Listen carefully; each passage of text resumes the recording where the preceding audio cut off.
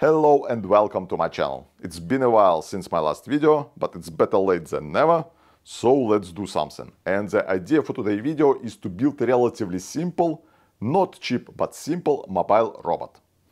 So this is a robot with two motorized wheels and with a depth camera which is going to be mounted also on the gimbal system, which would be able to move in 2 degrees of freedom. I'm going to use this robot in order to learn the ROS and also in order to learn the Isaac. So this is two main reasons why I'm going to build this robot. For the brains of this robot, I'm going to use the Jetson Orin, and for the eyes of this robot, I'm going to use either RealSense or Kinect Azure. Either of it would be possible to mount on this robot.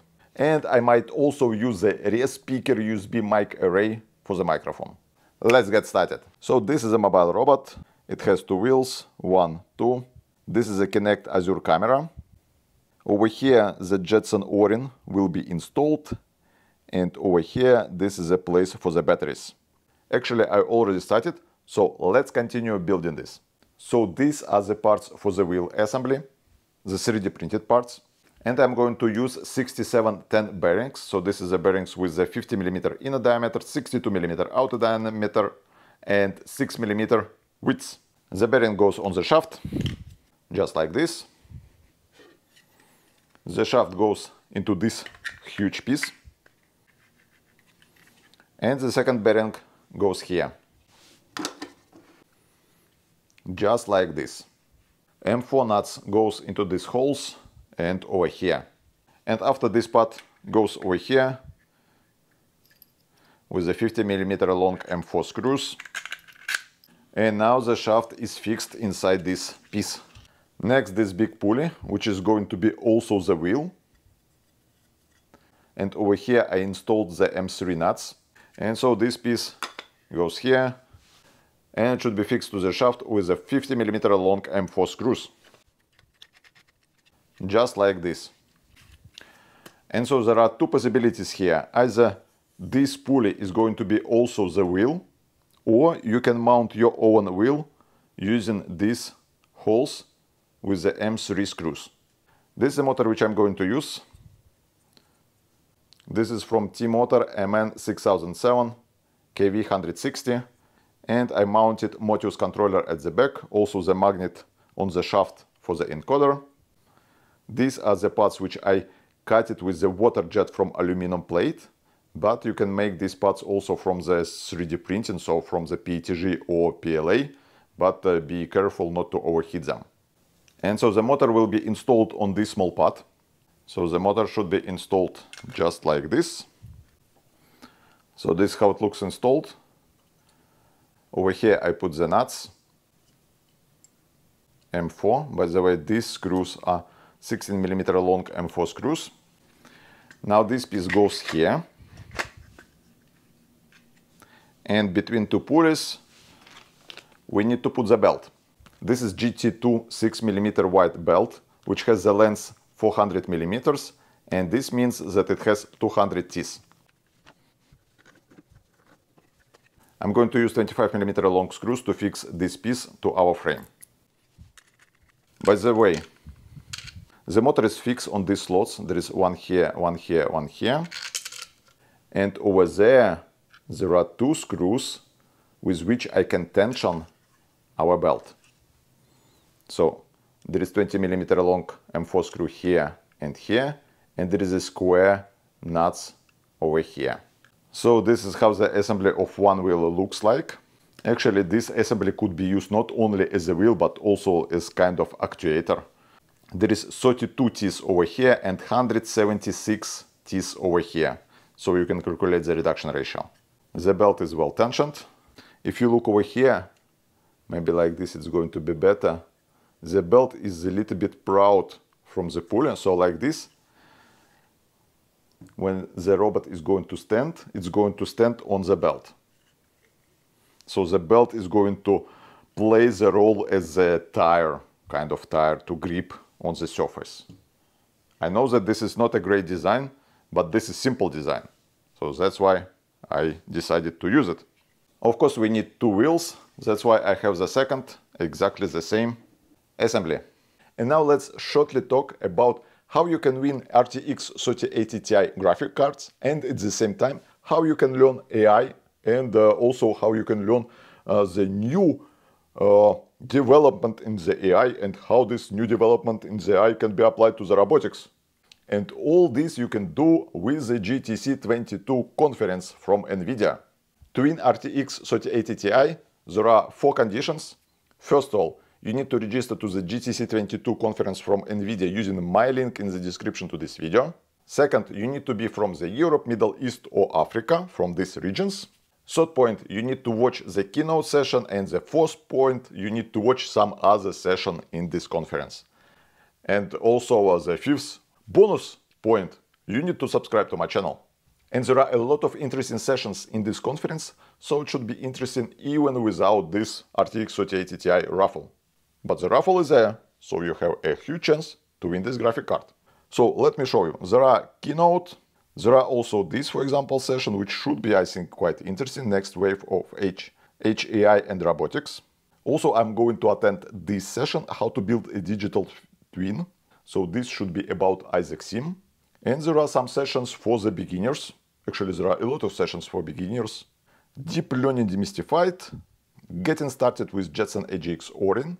And yes, there are sessions for the beginners, there are sessions for intermediate level, there are sessions for real experts. So everyone would find something interesting on this conference. So register to this conference using my link in the description to this video. And of course, this conference is free. As my channel is relatively small, the chances to win this card on my channel is very high, because not many people is going to participate. Now let's look where we're going to put these wheels, and for this I have this frame. So this frame is made from the 20 by 40 aluminum extrusion. It has a length 310 millimeters. Over here I mounted this plate using the 16 millimeter long M5 screws, one here, and 2 from this place. Also I use the T-nuts in the profile. And over here there is this plate for the Jetson Orin. It fixed with the 12 millimeter long M5 screws. And on this side there is a caster wheel.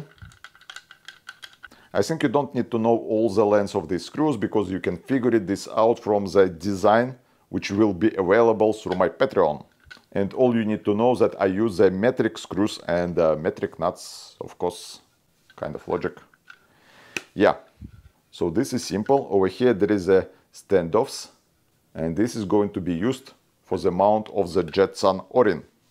You'll see this. So the idea now that we need to mount the wheels from each side of this frame.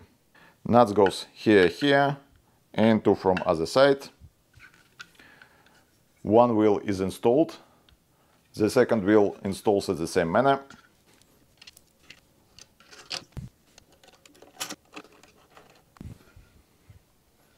Ta-da! 2-wheeled robot. Now we just need to mount camera on it. And this is mostly assembled pan tilt system for the camera. For the pan motion it uses the same parts as for the wheels, almost the same parts. This huge pulley, it's a little bit different, but other parts exactly the same. And so the pan works like this. There is over here the screw which limits the motion. So like this, the motion is not really 360, it's a little bit less. And so like this, the cables which are going to pass through this hole are not going to be broken. And for the tilt there is this pulley, which going to be actuated through the belt, through the motor, which is going to be installed over here. Let me show you.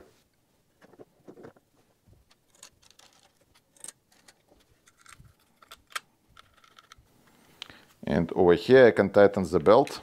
So now the belt is tightened. And basically you can tighten it with these 2 screws and with the screws over here and here. By the way, over here there is a channel for the cables from camera.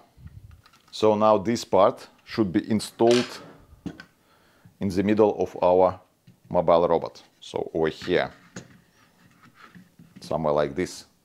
And for this I 3D printed these pieces, which has some nuts installed over here. But basically these pieces could be replaced by the extrusion 20 by 20. But I decided that 3D print these pieces are easier than to cut extrusions. So instead of aluminum extrusion, I have these pieces. This is wrong, this should be other way around. This one goes here and this one goes here. This piece and this piece, they're mirrored, so they're not the same. Yeah. So it actually should be like this. And now we need to attach this piece to this one.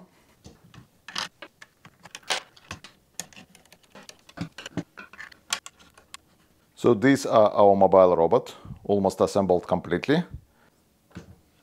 And the only two things left to do, three things, not two things, 3 things left to do, 4 things left to do, is to mount the camera, mount the Jetson Orin, wire everything, and write the program for it.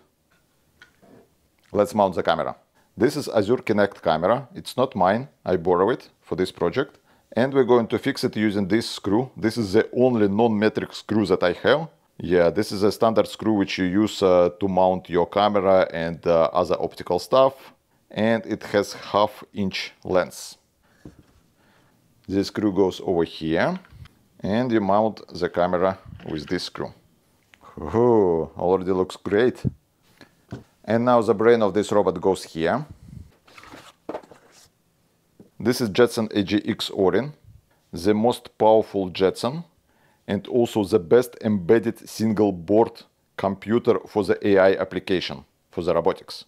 Over here it has the holes like this, and these holes are going where there is distance. So it basically goes like this. And this robot should not jump. It should be like simple robot which drives relatively slowly. So AGX Orin should not fly away. It should be good enough as a fixation like this. It looks actually quite cool.